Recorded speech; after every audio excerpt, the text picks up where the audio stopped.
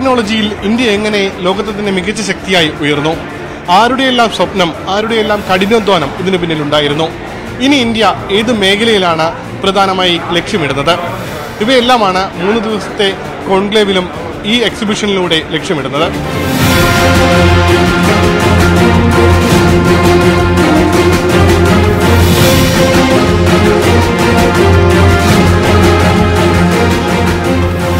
ISRO അഥവാ Indian space research ഓർഗനൈസേഷനും രാജ്യത്തെ വിവരസാങ്കേതിക രംഗവും പുതിയ കുതിച്ചുചാട്ടത്തിനൊരുങ്ങുകയാണ്. നിർമ്മാണ രംഗത്തും വിവരസാങ്കേതിക രംഗത്തും ഏഷ്യയിലെ പ്രധാന ശക്തിയായി മാറുകയാണ് ലക്ഷ്യം. ഇതിനുവേണ്ട ആശയങ്ങൾ ചർച്ച ചെയ്യാനും സമഗ്ര പ്രവർത്തന റിപ്പോർട്ട് തയ്യാറാക്കാനുമാണ് തിരുവനന്തപുരം വലിയമലയിൽ 3 ദിവസത്തെ എഞ്ചിനീയേഴ്സ് കോൺക്ലേവ് സംഘടിപ്പിച്ചത്. The evolution of the Indian space program, I think all of you are aware. I don't have to dwell much on it. In the late 60s, when we started this program, and all through the journey in the last many years, today we have at a place where we look at the expansion beyond that what we have achieved. In terms of the capability that we have developed, I think all of you are aware that we are now recognized as somebody who can dream and build systems within India in terms of the observational capability, in terms of the launching capability, in terms of the science that we have done at frugal engineering ways and at a very low cost. So at this time, when we look at the expansion phase and opening of the space sector, what I thought is that I should give an impression to you that what we think within the organization in terms of this transformation that we want to achieve. And many of this, what I am going to present, are not really the policy of ISRO, but these are some of the objective that I have put as personally in front of the entire community to debate, discuss, and then come out with clear action plans within the organization. And at this time, when I speak about this to you, the engineers, the eminent engineers of India, I think your assessment of these ideas are most welcome.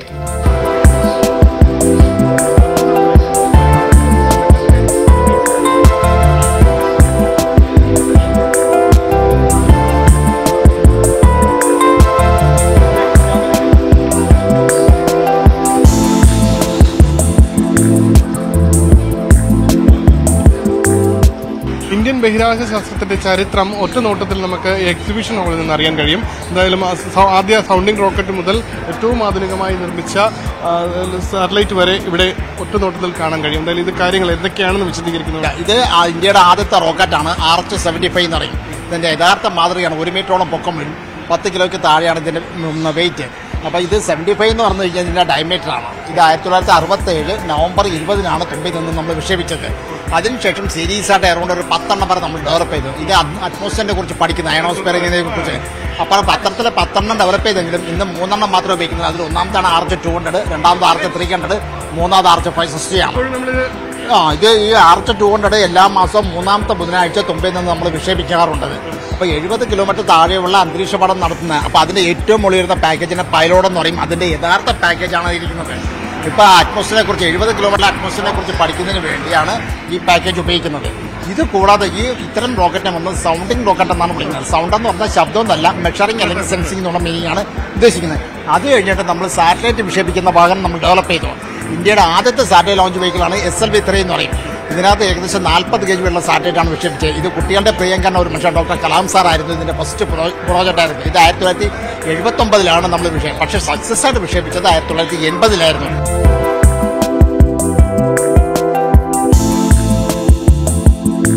PSLV വരുന്നത് എവിടെയാണല്ലേ? PSLV വരുന്ന ഇത്തരത്തിൽ ഈ rocket വിക്ഷേപിക്കുന്നതിന് വേണ്ടിയാണ് ഈ പരമ്പരകളെല്ലാം. ഇതിന്റെ യഥാർത്ഥ height എന്ന് പറഞ്ഞു കഴിഞ്ഞാൽ 44 മീറ്റർ ഹൈറ്റ്, ഏകദേശം 16 നിലക്കെട്ടത്തിന്റെ ഉയരം വരും. ഇതിന്റെ ടോട്ടൽ വെയിറ്റ് എന്ന് പറഞ്ഞാൽ 320 ടണ്ണാണ്. ഇതിന്റെ ഡയമീറ്റർ എന്ന് പറഞ്ഞാൽ 2.8 മീറ്റർ ഡയമീറ്ററാണ്. ബോംബെയിലാണെങ്കിൽ ഒരു ഫാമിലിക്ക് വിശാലമായിട്ട് താമസിക്കാൻ കഴിയും. ഇതിനകത്ത് ഏകദേശം 1000 തൊട്ട് 1500 kg ഉള്ള സാറ്റലൈറ്റാണ്. ഇപ്പം വന്നിട്ട് 1750 കിലോ വെയിറ്റുള്ള സാറ്റലൈറ്റ് വരെ കൊണ്ടുപോകാനായിട്ട് കഴിയും.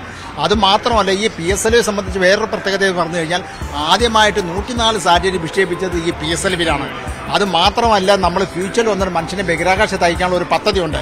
അതിനുവേണ്ടി നമ്മൾ ഈ സിലിക്ക ടൈസക്കട്ടയും അതും വിക്ഷേപിച്ചതും ഈ PSLV-ലാണ്.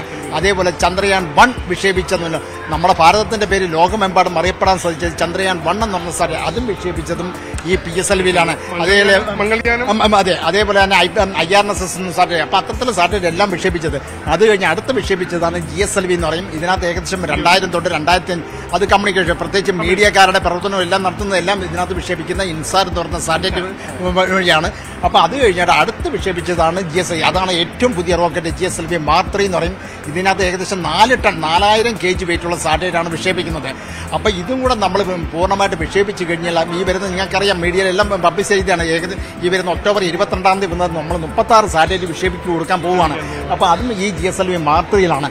അത് കഴിഞ്ഞ് അടുത്തതാണ് RLV എന്ന് പറയും, റീയൂസബിൾ ലോഞ്ച് വെഹിക്കിൾ. അപ്പോൾ ഇതിന്റെ മൊത്തത്തിൽ നമുക്ക് കോസ്റ്റ് കുറയ്ക്കാൻ പറ്റും.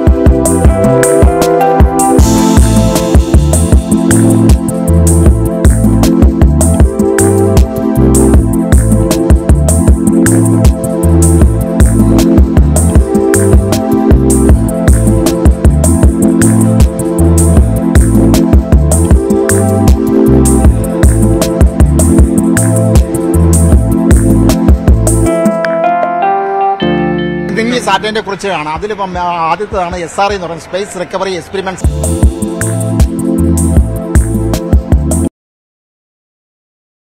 അപ്പം കാർമേഘങ്ങളും മറ്റ് ക്ലൗഡ്സും ഇതൊക്കെ ഉണ്ടെങ്കിൽ എന്നാൽ തന്നെ നമ്മുടെ വീട്ടിൽ നിന്ന് TV മറ്റു കാര്യങ്ങൾ 8 മീറ്ററോ 10 മീറ്ററോ ഡയമീറ്ററോ ഡിഷു അങ്ങനെയാണ് പ്രവർത്തിക്കുന്നത്. അപ്പം 3 ഓർബിറ്റിലാണ് നമ്മുടെ ഇന്ത്യൻ സാറ്റലൈറ്റ് വിക്ഷേപിക്കുന്നത്. ചുറ്റും തന്നെ 103 മിനിറ്റ് എടുക്കും. അങ്ങനെ ഓരോ 103 മിനിറ്റും എർത്തിന് ഏത് ഡിപ്പാർട്ട്മെന്റാണോ അവർക്ക് ഐഡന്റിഫൈ ചെയ്യാൻ സാധിക്കും.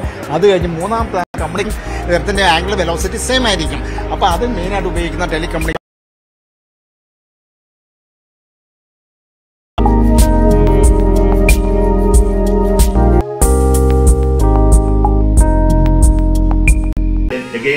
Public benefit schemes, ഭാവിയിൽ ലക്ഷ്യമിടുന്ന കാര്യങ്ങളുമെല്ലാം സമഗ്രമായി തന്നെ എക്സിബിഷൻ. ഇന്ത്യയിലെ ഏറ്റവും സീനിയർ ആയിട്ടുള്ള എഞ്ചിനീയേഴ്സ് ഒരു പോളിസി സ്റ്റേറ്റ്മെന്റ് ഉണ്ടാക്കി ഇത് ഗവൺമെന്റിന് കൊടുക്കണം. കാരണം നമ്മൾ എല്ലായിടത്തു നിന്നുള്ള മാനുഫാക്ചറിങ് ഇന്ത്യയിലേക്ക് കൊണ്ടുവരിക, അതിനു വേണ്ടിയിട്ട് ഉപയോഗിച്ച് ബിസിനസ് ഡെവലപ്പ് ചെയ്യുക. അങ്ങനെയുള്ളവർക്ക് ഒരു ബെസ്റ്റ് ഓപ്പർച്യൂണിറ്റി എന്ന് വേണമെങ്കിൽ നമുക്ക് പറയാം.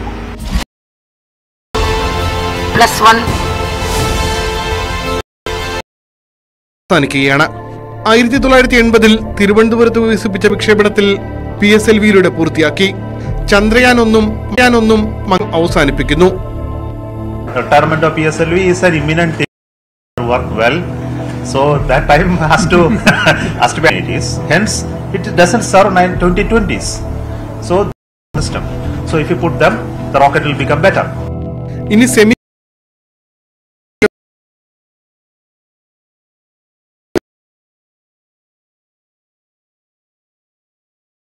ുമെല്ലാം പണിപ്പുരയിലാണ്.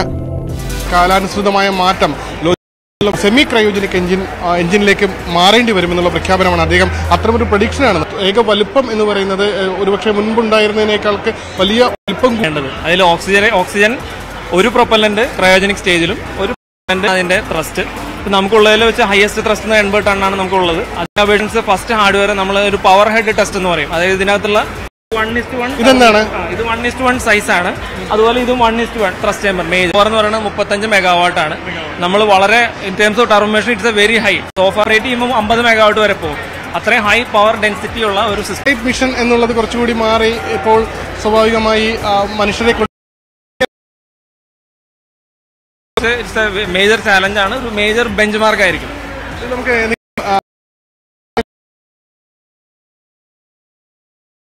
അതിനകത്ത് റഷ്യയുടെ RD series of engine RD-170, 180 അതിന്റെ ഒരു ഇത്രയും കാലം സാറ്റലൈറ്റ് ലോഞ്ചിങ് എന്നുള്ള സംവിധാനം ഒരു മാതൃകയാണ് നമ്മൾ ഇവിടെ കണ്ടത്.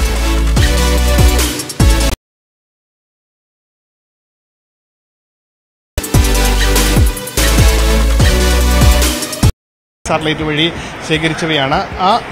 അതിൽ കേരളത്തിലെ 2010 ബാധിച്ചത് തുടങ്ങിയവയെല്ലാം ഇതിൽ നിന്ന് വിശദമായി മനസ്സിലാക്കാൻ കഴിയും.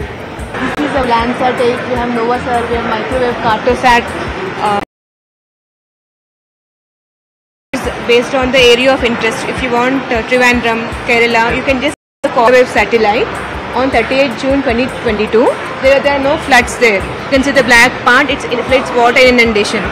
So we can compare our Manasarovar lake. So we can see over a period of time. So we can see here, this is the Hyderabad. We can see how the image is there, and this is Kerala flood has come. വിപ്രോയുടെ 3D printing അടക്കമുള്ള സാങ്കേതിക രംഗത്തെ പുതിയ മാറ്റങ്ങളും new technology where we can eradicate the timeline of the turnover of manufacturing of components.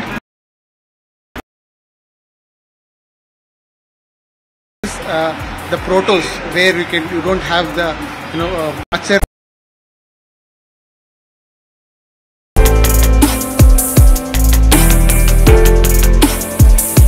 സാങ്കേതികവിദ്യ പുതിയ വഴികൾ തുറന്നു നൽകിയാണ് 3 ദിവസത്തെ